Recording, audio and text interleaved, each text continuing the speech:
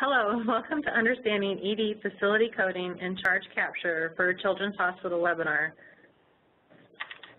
Emergency care at children's hospitals has unique complexities from the front door to billing, which can create revenue challenges. The purpose of this webinar is to cover some of those challenges unique to children's facilities and then offer some ideas on how those challenges might be addressed. My name is Tracy Molina, and in just a moment, we'll be joined by our presenter, Elizabeth Morgenroth. If you have any questions that you would like to submit for the Q&A at the end of the webinar, click on the icon with the question mark and type in your question at any point throughout the webinar. We'll gather these questions and try to address as many as time permits at the end of the session. If we don't get to your question, we will follow up with you one-on-one. We will provide a recorded version of this session to all attendees in the event that you would want to go back and review the material, or if you want to share the presentation with a colleague who is unable to attend. With more than 16 years of experience in payer, provider, and vendor areas, Elizabeth drives the development of T-Systems, encoder tool, and ICD-10 readiness services. And now to kick us off, here's Elizabeth Morgenroth. Good morning, and thank you so much for attending this webinar. First of all, I'd like to offer up a quick clarification that, again, we said that this is about facility coding for children's hospitals. So I'm just going to clarify that this is facility and not professional because the rules are different. So first of all, emergency care at children's hospitals have unique complexities from the front door to billing, which can create revenue challenges. Children's hospitals have one of the highest averages of unpaid bills, according to an AHA survey. Understanding and identifying these unique differences can help tighten up processes and ensure optimal reimbursement. The purpose of this webinar is to cover some of those challenges unique to children's facilities and then offer some ideas how those challenges might be addressed. First of all, children don't often have heart attacks. Not to say that they never do, but heart attacks are more common to adults. Consider the differences between the healthcare needs of children. So, for example, just simply their ability to communicate. An 18-month-old may communicate in a different way from, say, a 14-year-old, and still a 14-year-old is going to communicate in a different way, their medical needs in a different way from a 17 or 18 or a 35-year-old. So all those different age ranges and their communication abilities need to be taken into consideration. They have special health concerns in addition to just simple physiological differences. For example, it's very frequent for children to have otitis media simply because of the shape of the eustachian tube. It's a physiological difference in a child from an adult. Children will present with different needs and therefore a different intensity level required of the facility. CMS guidance regarding evaluation and management levels for the facility charge are to use a consistent means of arriving at that facility evaluation and management level. There are several different methods used by facilities to measure this intensity, such as using the highest intensity intervention to determine level, or various points tools. If a children's facility is using one of these measurement methods developed by an entity outside the facility, it's important to note that they may have been developed as a one-size-fits-most solution. Capturing interventions unique to children, such as a social work intervention, might be missed on a solution developed for all ages or developed for adults. Children's hospitals are staffed with pediatricians who further specialize in all areas of medicine, such as pediatric neurology, pediatric dermatology, pediatric endocrinology, and so on. Children who are followed by any of these specialists for a condition are more likely to present to the emergency department of the same place where they see their specialist. That is one way that continuity of care is maintained. Often, the emergency department physicians will collaborate with the specialist and have access to the medical records. In other situations, the emergency department is the provider of choice simply because it's open 24 hours a day, 7 days a week, 360, you get the point. It's always accessible. Care is available whenever it's needed. Even urgent care facilities are not always available. So if your child cuts his hand on a food processor blade at 8:30 in the evening while emptying the dishwasher on a Sunday, and you know he's going to require stitches, the only place you can take him is the emergency department because his primary care office is closed, and so are all the urgent care clinics. Because of these reasons, children's hospitals may see lots of low acuity patients. They also may see lots of high acuity patients as they'll receive transfers in from other facilities with seriously complex issues, traumas, and situations for which a children's facility is the only one with equipment designed for pediatric use. There is a great need for compassionate care with children and families. However, sometimes the desire for compassion can be detrimental to the financial health of the facility. As stated earlier, children's needs are different, requiring a different set of tools to capture the intensity for a facility service. It's important to capture that information accurately and consistently. The consistency is good not only in the case of an audit, but also when it comes to the revenue cycle. Sometimes a facility will write off a service simply because it's a service for a child and not perform the due diligence regarding whether or not there's insurance coverage. One example of this was a situation when a facility was ready and willing to write off the charges for a transplant. The child had private insurance coverage, so the financial loss would have been large. Treating children and their families with compassion when they're uninsured or underinsured is the right thing to do. However, often a significant amount of money can be left on the table by not first evaluating all avenues for payment. To avoid this, have a well-defined process in place for data gathering. Ensure those who are involved in the intake process are educated on how to gather information that will be helpful. Perhaps the process for obtaining information on the front end should be evaluated and maybe changed. It's possible to obtain coverage and payment information in a kind and considerate manner. This information should be used on the back end of the revenue cycle process to ensure that all possible payment avenues are explored before a decision is made whether or not it is necessary to write off care. If writing off care is common, examine why it is. The facility's practice management software may have a means of providing this information in a report.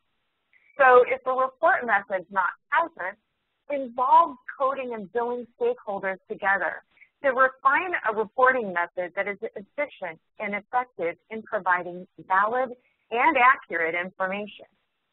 Once the report is developed, review the information on a regular basis and learn from the mistakes made. Sometimes facilities write off charges due to lack of communication between coding and billing. I have personally experienced this while working for professional provider relations for a large insurance carrier. Often, I will speak with the billing staff when a particular service has been denied, and they will ask why that service is denied. And in explaining that to them, they will think that it's a coding error. And often, it's not necessarily a coding error because coding and reimbursement are two entirely different things. And the billing process is often very specific to the payer to which it's being submitted, as they may have different regulations and different payment policies that they place upon providers for billing purposes. So to overcome these kind of challenges, like I said, communication is absolutely paramount between the coding and the billing staff. So foster a working environment with open communication between these two departments. Another common source of lost revenue is failure to charge for procedures performed. Facility rules are different from professional rules. If the physician performs a procedure in the emergency department, that procedure should also be captured on the facility side to represent the resources used in providing for that procedure. This is not just an example of lost revenue, but also consider that it's a failure to accurately report the procedure associated with an encounter. When I refer to procedures associated with emergency department encounter, I'm not only referring to fracture care or stitches, but also any substances that are administered intravenously. IV substances require varying levels of monitoring by the ancillary staff of a facility. Reporting of infusions, pushes of medication, and hydration fluids are often missed by the facility as part of an emergency department encounter, even though they're commonly administered there. In cases where they're reported, understanding proper documentation and proper reporting is also missed. This can be for several reasons. Coding for outpatient facility infusions is different from inpatient facility infusions or those administered in the physician office setting. Constant evaluation and review are needed to minimize lost revenue.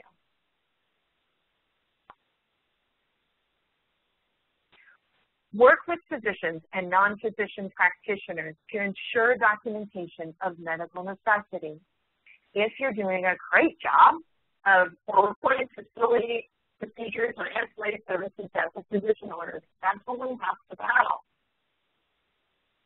Reporting of a procedure without medical necessity will result in the facility writing off the services without any recourse on the patient if an insurance carrier is involved. Speaking of medical necessity, remember when we were talking about the fact that children have a unique set of health issues from adults? Insurance carriers should be taking this into consideration too.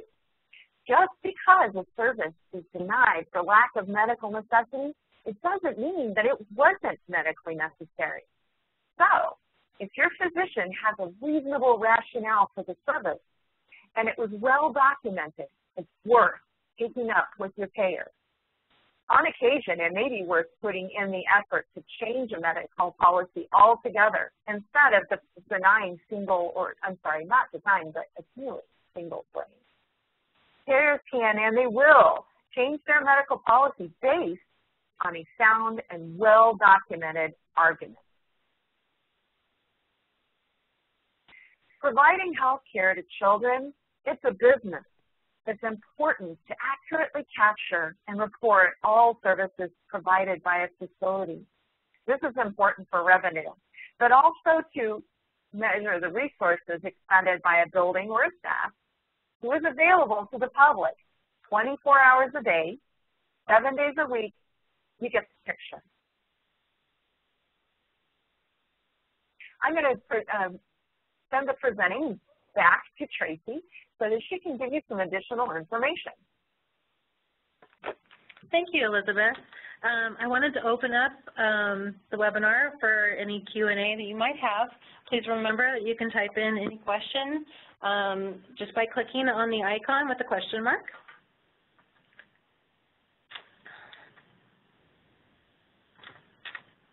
It looks like I have a couple questions.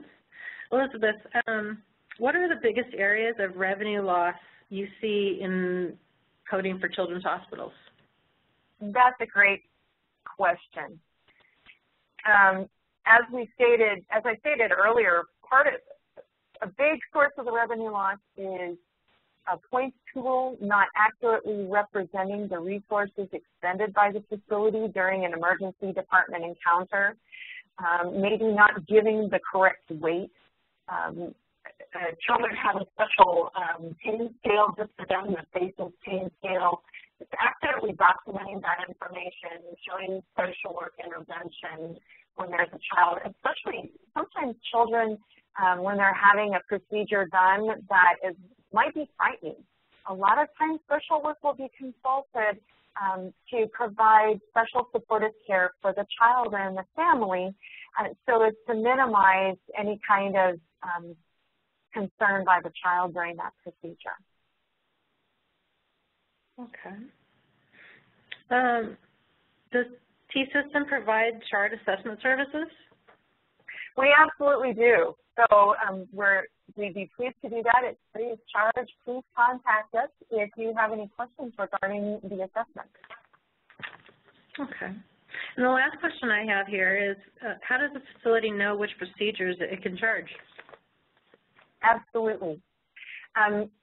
Reporting of procedures for a facility is different from reporting the professional procedure.